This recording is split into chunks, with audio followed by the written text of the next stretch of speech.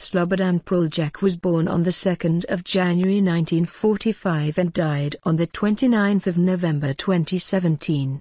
He was a Bosnian Croat engineer, film and theatre director, businessman, author and retired general in the Croatian Army and the Croatian Defense Council, an army of the Croatian Republic of Herzegovina. In 2013, he was among 6 Bosnian Croat politicians convicted at the International Criminal Tribunal for the former Yugoslavia, ICTY, for war crimes against Muslim population during the Croat-Bosniak War. He was sentenced to 20 years in jail. An appeal was heard in 2017 whereby Praljak, upon hearing the guilty verdict upheld, drank poison and died shortly thereafter.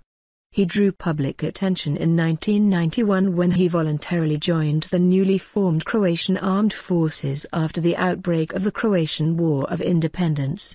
He formed a unit composed of the Zagreb artists and intellectuals with whom he held positions in Sunja.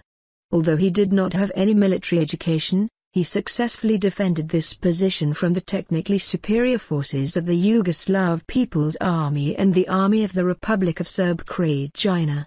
After the Sarajevo Agreement, he was made Major General, received a number of responsibilities in the Ministry of Defense, and became one of the 14 members of the Croatian National Defense Council and a member of the Croatian State Commission for Relations with the United Nations Protection Force, UNPROFOR. He was the High Representative of the Ministry of Defense, and since May 13, 1993, Representative of the Ministry of Defense in the Croatian Republic of Herzegovina and Croatian Defense Council, HVO. From July 24 to September 8, 1993, Praljak was the Chief of Staff of the Croatian Defense Council.